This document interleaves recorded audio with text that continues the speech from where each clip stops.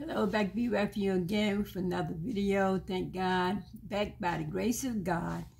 Thanking God for another day. Thank the Lord, the sun is out shining, praise God. So I'm going to go right into the Word of God with you. And then I'll give you the scripture we'll be talking about in just a minute. Heavenly Father, thank you how you have blessed us and kept us from all hurt, harm, and unseen danger, and woke us up this morning in our right mind.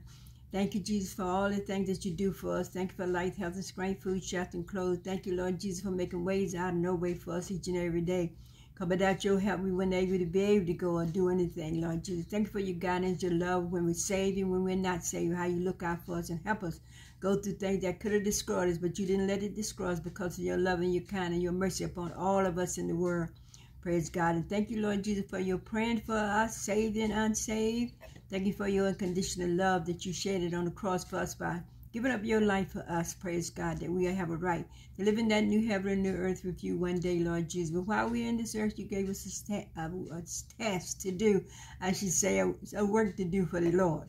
Amen. That God wants us to work for him. He wants us to be the ones to tell you, with his help, to redeem, that have been redeemed from their sins and forgiven of their sins and have accepted the Lord and Savior Jesus Christ as their personal Savior, that they'll be the one to tell you about the Lord and Savior Jesus Christ. Because we come out of sin just like anybody else. We were born this world and shaped in iniquity.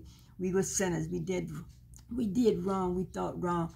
But the mercy of God, and by believing in our Lord and Savior Jesus Christ and what he did on the cross, and realize that we needed it to be done. And if you look around this world, all these things that's going on in this world, you realize that we needed God, the Son, our Savior, Jesus Christ, to die for us. And thank you for not giving up on us, that he made a way for us, and he still look out for us. He still help us to go along this Christian journey, those that have believed in him. And he giving all those that don't believe in him, giving them a chance too before it's too late. God is good, and he is merciful to us all. Thank you for that unconditional love. You didn't have to do anything for him to save you. You didn't have to do anything out of the will of just believing in him and know that he did these things for you. So if you believe that I did this on the cross because of you, to save you from out of the hands of the enemy, Satan, and out of the body, in this body, but a sinful body, but give you the Holy Spirit so you can live in this sinful body until your time upon this earth is finished. We can be welcome into his kingdom. Well, we got to endure to the end, all the way with the Lord and Savior Jesus Christ. We just can't stop and go and stop, because we don't know what day will be our last day upon this earth. But we just thank God for his mercy and kindness, and thank God for making a way out of no way for us. If it wasn't for him, we just couldn't make it. We need him. I don't know about you, but I find in my life that I need the Lord Jesus each and every day of my life. He's good, he's merciful, because all, saved and unsaved, because we weren't all saved. Those are redeemed from their sins, that by believing in the Lord and Savior Jesus Christ. We all was born in sin and shaped in iniquity. And you hear me say that many a times. Knowing nobody no better than nobody else. And your sin might have been greater than others or less. Still, it was sin. It was wrong. He will not get us in heaven living in a sinful condition. We got to be, and we must be born again. And you heard me say that many times, by believing in our Lord and Savior Jesus Christ, because he loves us. It's free. You don't have to pay for it. All you got to do is just believe. Praise God. We believe in so many things. Praise the Lord. Amen. That ain't even right. And we believe in, if I not believe that somebody died for our sins and saved us, and all we got to do is believe that he did it. And we can be saved and see the baptism of the Holy Spirit too. And you see these things going on in the world. We could be just like that now. All those that have accepted the Lord and Savior Jesus Christ, their personal Savior, we will be just like they're doing in the world now. We'd be doing things sinful and just don't care and don't nothing. You know, you don't even care about your own life or anything. But God changes all of that when he comes into our heart. Our life becomes value, and other people's lives become value to us where we didn't care. Before, now we care. Now we love you. Now we don't want to see you lost. And they praise God, amen. We want to share that love of God to you as God has shared it with us. Praise the Lord. He is the answer of all your problems and troubles. You can go to him in your heart and talk to him. And he already knows what's going on. He just wants you to just talk to him like you were talking to somebody you looking at, because that's how real he is. Jesus loves us, and he loves us all. And God created us all. We are his people. We are his creation. We belong to the Lord. Thank you, Jesus, for what you've done for the cross for all of us, Lord. Continue to touch, save, heal, and live, Lord. Continue to have mercy on the little children in school, out of school, in the home, out of the home, wherever they may be, Lord. Try to be merciful for everybody, saved and unsaved people, Lord. Jesus, continue to have mercy on us all, because all of us need you, Savior, whether we save or not. We need you, Jesus. All these blessings, thanks, I ask in the name of the Father, the Son, and the Holy Ghost, in Jesus' name. Amen and amen. Thank you, Lord Jesus. We're going to be talking about love. Praise God. Amen. 1 Corinthians 13 chapter. This from the King James Version. Amen. Praise God. What is the meaning? What is the main message? What is the main message in 1 Corinthians 13 chapter that Paul was telling us about? And Paul has summed it up for us and made it easier for us to understand what he was saying. Praise God. That we just want to read it like it was and left it like that. Each verse have an understanding behind it. So we're going to go the way Paul had broke it down for us. He told us, he said, love never fails. Christians may fall to fail. I'm sorry. He said, Christians never fail. That's what I'm trying to say. Christians may fall, they might fail to love, as the Corinthians have clearly demonstrated.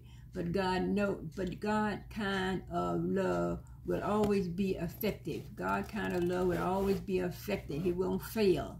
God kind of love, not the worldly kind of love where we want to give and do things for people for they can do for us and got some reason behind we are doing something for them. But God love is free. He don't ask you to give up nothing but just to believe in him and depend on him, and he'll help you through your trials and tribulations, your ups and downs. He understands what's in our heart when nobody else do. Praise the Lord. And he said his love never fails. Amen. Praise God. And thank the Lord for that. And unlike the spiritual gifts, praise the Lord, not like spiritual gifts. We can have spiritual gifts, but if we don't have love, it don't mean anything. I don't care what kind of a great preacher you are. If you don't have the love of God in your heart, it don't mean nothing, praise the Lord, in the sight of the Lord. People don't know your heart. They hear what you're saying, but they can't see what's in your heart like God can see what's in our heart and in our mind. He know whether we have his love in us or not. He know whether we're doing it for a good reason, that concerned about the souls and really want to see them saved and serving the Lord so they can go in that new heaven, new earth. Or we just out there talking for the gain of our own and what we can get out of it, praise the Lord. But we're going to have to give accounts for our sins. We haven't done these things for the Lord and from our heart, really being concerned about people. Praise God. We're going to have to pay for those sins, and we would not be able to go into that new heaven and new earth living like that. We got to be as an example as Jesus was. Jesus loved us, the hard times and the bad times, unconditional love. Praise God. No, a lot of us wasn't going to accept him, and some people is never going to accept him. But he died for everybody. He still died for everybody, that anybody can have a right to the tree of life. What I'm trying to say is to that new heaven and new earth. He would turn nobody around, but we got to ask for forgiveness of our sins and realize that we are sinners. We need to be saved. But once you come to the Lord, you drop away from those sinners. We are called children of God. We are called believers. We are called the ones that have been chosen to do the works of the Lord because of our faith in Jesus Christ. Praise God.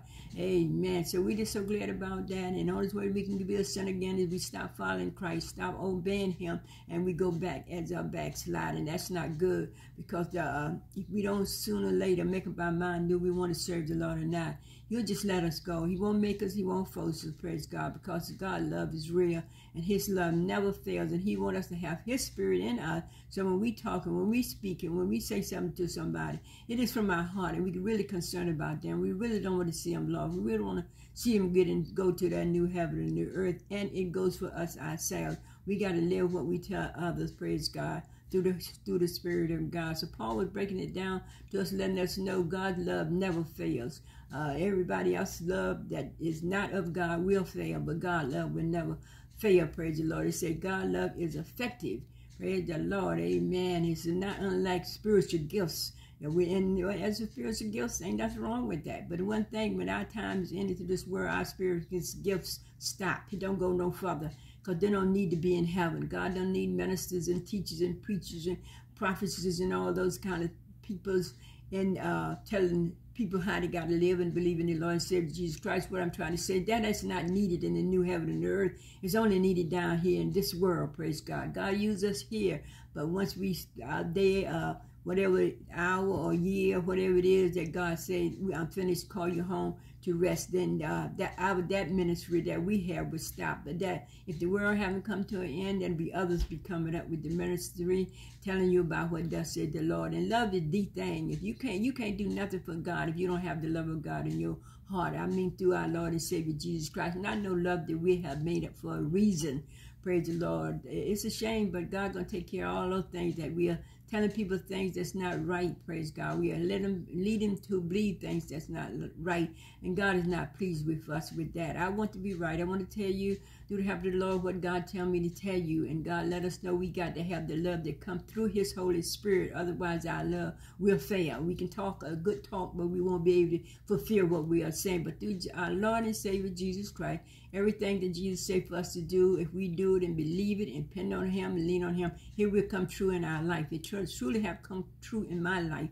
I know what I was and know what I am today by the change and believing in our Lord and Savior Jesus Christ. And that goes for everybody. They got to tell you, the believer got to tell you a story of freedom, of deliverance that comes to our Lord and Savior Jesus Christ. Otherwise, they see no hope. They didn't think they were going to ever be delivered out of situation. Some people have sickness and pains and things. They think they ain't going to never be healed, and all of a sudden it's a miraculous miracle happening. God will heal them. And sometimes we have sickness unto death. But as long as you keep your faith in God and believe it in Him, everything gonna be okay. Cause we ain't here to stay forever. Whether you save or not, we're not gonna be here forever. Praise the Lord. But while we're here, and we want to believe in the Lord and Savior Jesus, have a good report that we was good. We did what God told us to be. We was born again believers. We told the truth. Amen. To those that were listening. Those that didn't listen, we prayed for them. Thank God for somebody praying for us before we come to believe in our Lord and Savior Jesus Christ. God let us know His love is effective. It is effective. It don't fail. When everything else have failed, God's love will not fail. Amen. So we want to go on with the Lord love and be led and take the example. Be led by the Spirit of the Lord. What I'm trying to say, and take the example of what Jesus did and the love that He's shown us, unconditional love. He didn't ask for anything. All He said, just believe in me. And He left out a free will for each and every one. Praise God. Amen. So when we no longer be needed, when we no longer be needed, when Christ comes, love will last forever. Praise the Lord. That means love that we have, what I'm trying to say, in this earth here will go with us when we leave and go to heaven. Love will last forever. What I'm trying to say is love will never fail. The love of God will never fail. If we carry and believe in it all the way to the end of our life, it will never fail. And Paul was telling us that's why he was describing. Paul had been describing our knowledge of God and His ways, and incompletely, partially. Amen. Use the use of spiritual gifts, especially gifts such as tongues, prophecy, and knowledge given only as of and what may be known of God. These things have to become from God and known from God, not something that we have made up ourselves to do and it have nothing to do with God. People can make up tongues, they can make up all kinds of things, but we have to go by what the Lord said in the scripture, believe it and keep on with that. But the love is the thing. We can have faith, we can have hope, but love is the greatest. He said, and Jesus told us to love the Lord our God with our whole heart, mind, soul, and body. Praise God. Amen. And we can't do it. We ask Him, Lord, help me to love you the way you told us to love you in the Bible from our heart. Please, God, help us, because we can't do it ourselves. Only God can change the hearts and minds of people. We can't. We can only say the words, but it's up to us whether we lead the words or not. Praise the Lord.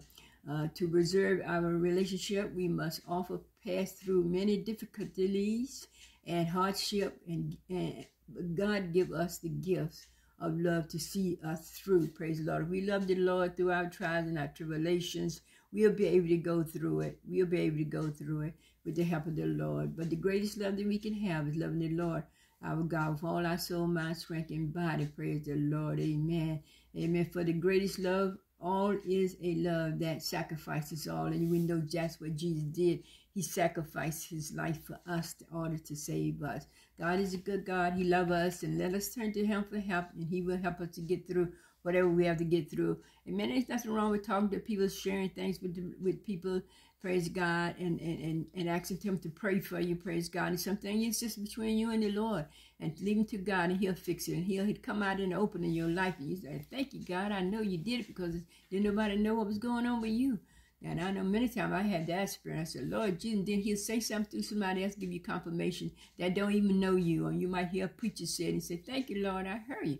Amen. Then you let me know that you heard me. God, what I'm saying is God let us know that he heard us. Praise God. Amen. So I pray God continue to bless you, and I thank God. By the grace of God, I'm back again, and hope by the grace of God, I'll be back again with the word of God to you, to help you to be strong in the Lord, and not be strong in the Lord, or maybe you might be, but will help you to believe in God too, if you don't already believe in God. Remember, God loves you. He has unconditional love for us all. And pray God continue to bless you and keep you and your family. And I pray God have mercy on everybody in the whole world. In the name of the Father, Son, and Holy Ghost, in Jesus' name. Amen.